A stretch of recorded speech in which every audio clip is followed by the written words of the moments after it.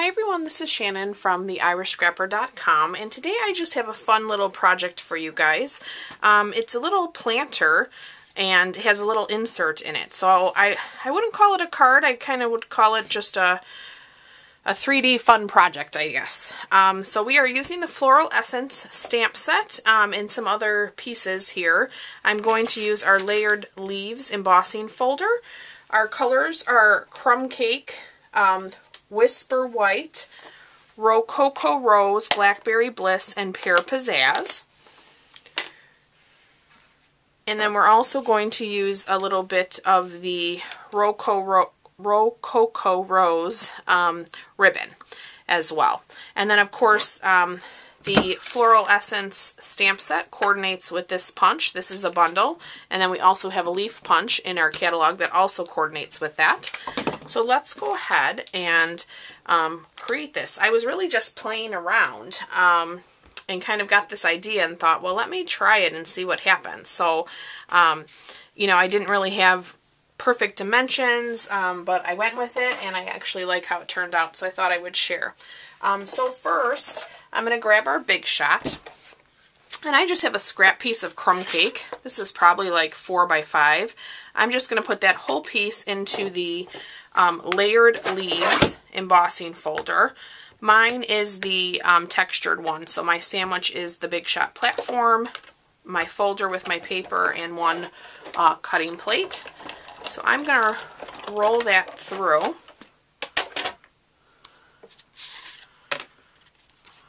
And I might need a little bit more, I'm not sure. So let me just put another little piece in here and just emboss that. And then I'll show you kind of how I created the bottom of the planter.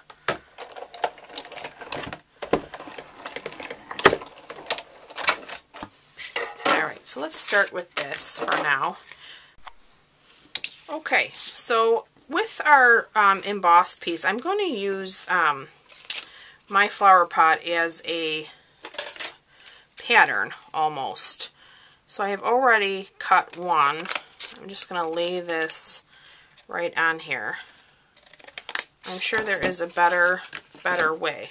Now I'm going to take that other piece and just hold that there, because we want these two to match to kind of create our pot. So hopefully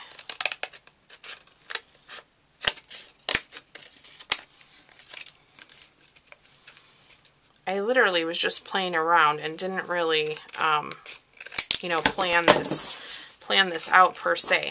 So now that we have, oh, what did I do here? I cut my pattern. Not good. Alright, let's trim that up. I'm going to just then line these up again, because I want these to be as symmetrical as I can get them so that they fit well. So let's trim this and let's trim this little edge. So literally just some handwork there. And then we can just make sure that our little insert should still fit. So that looks pretty good. So now that we have our two pieces of our planner, I'm going to adhere these together, but we will need that little lip. So these two pieces of crumb cake are cut 1.5 by 3.5. And you are literally just going to glue those onto your planner. So I'm going to put one down, and then I'm going to match that up. Hopefully I'm not running out of glue here. Okay, so let's lay our piece of crumb cake. I almost put the wrong side down there. Just like that. Okay, and now we will lay this one and do the same thing so we can really be sure. So even my uneven hand cutting here won't even show, which is nice. Even though the perfectionist in me wants it all to line up real well. Nobody's gonna see it. All right, so let's press those down. Okay. Give that a second to dry. Now I did adhere my original one with a little bit of glue. Tear and tape will probably hold better, so we're going to do the tear and tape on this one. So let's put some here along the bottom of our planter box. And let's put some down the sides as well. And I'm literally just going to the edge of that.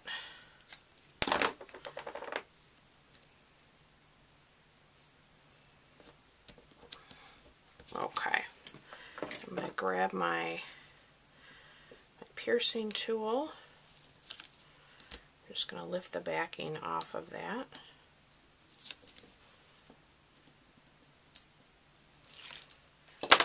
Alright, and now we will line these up.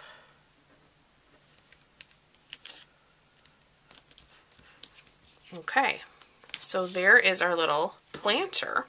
How fun is that?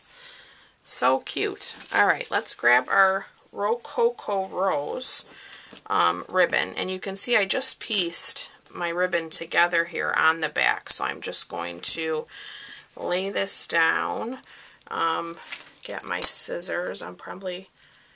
We'll try to just line it up as close as we can. So this piece of ribbon, let's see, I will tell you, it is about 7 inches, and I'm going to use the tear and tape on this one as well,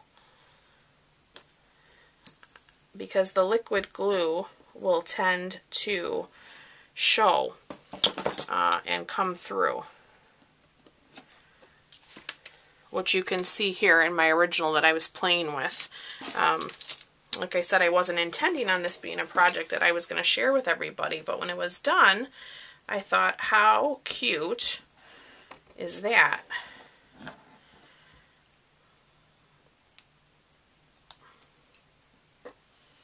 Alright, so the tear and tape definitely is an improvement over my original.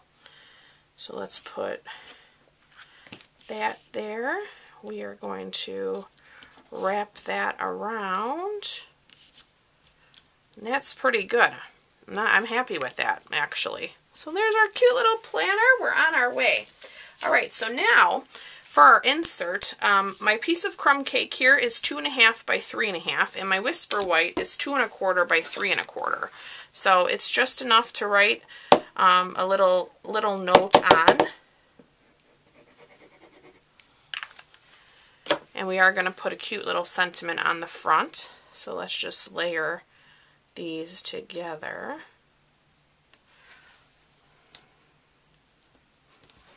Alright, now let's do a little bit of stamping.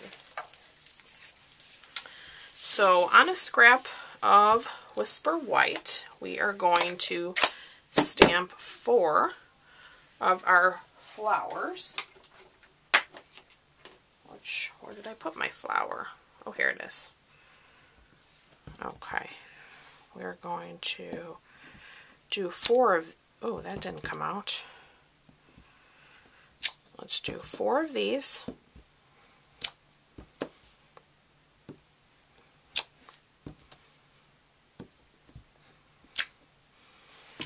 Okay, and we're going to have to do 4 leaves as well. Let's see if I can, let me check my punch. Well, if I do them on an angle, that will fit. I should have grabbed another scrap. I'm going to stamp those in the Pear Pizzazz.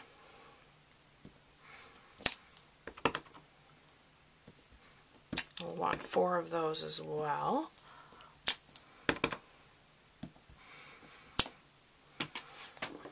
Alright, and let's see if I have enough here for our sentiment. So we are using All Days Are Beautiful, that begins with you. And we're going to do this in a circle. So hopefully we'll have enough space. We will find out shortly. Alright, so now let's start punching. And now I said I was going to need the Big Shot, and I'm going to need it for our circles. So I'm going to grab that again, and we are going to use our circle dies here. These are our layering circle dies. That one will fit, but I need a cutting plate under there. Okay, so that looks good. And then we will cut a scalloped one in the Rococo Rose.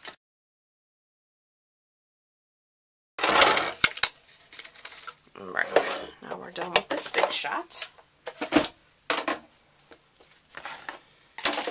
And let's layer our sentiment together here. I'm really running out of glue. I have to bring another one over to my space here. Alright, so we're going to layer that on there. And now you can see with our little insert here, let me open this a little bit with my hands. You can see how this will fit in. It's just going to slide. And then we are going to adhere this with dimensionals to the front of our flower pot. So I'm just going to grab a few of my edges here.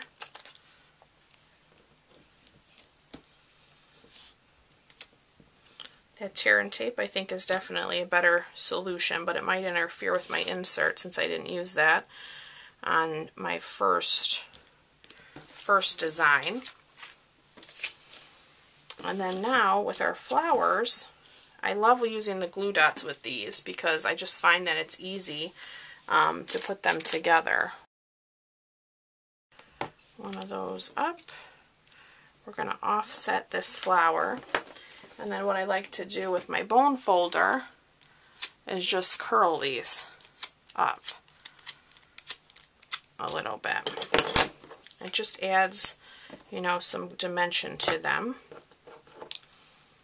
So again, we're going to layer those together. You can still move them around too when you use a glue dot. Alright, and then we're going to add some glue dots here to the back too.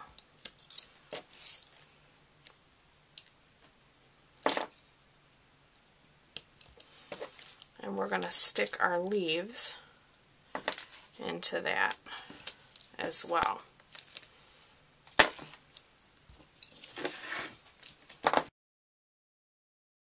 This kind of feels like a little bit of a Facebook Live today, since I didn't really plan on this. I'm kind of just going by the seat of my pants here.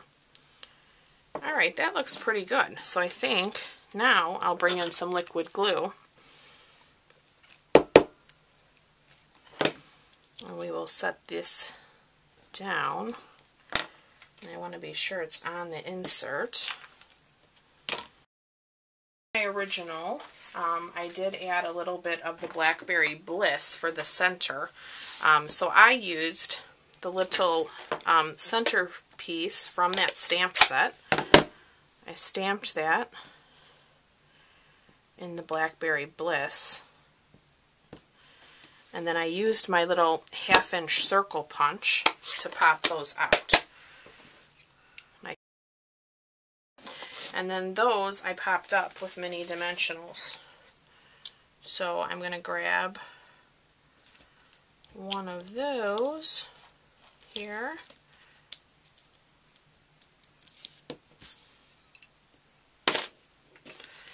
And put on. Hopefully I don't get that on my finger.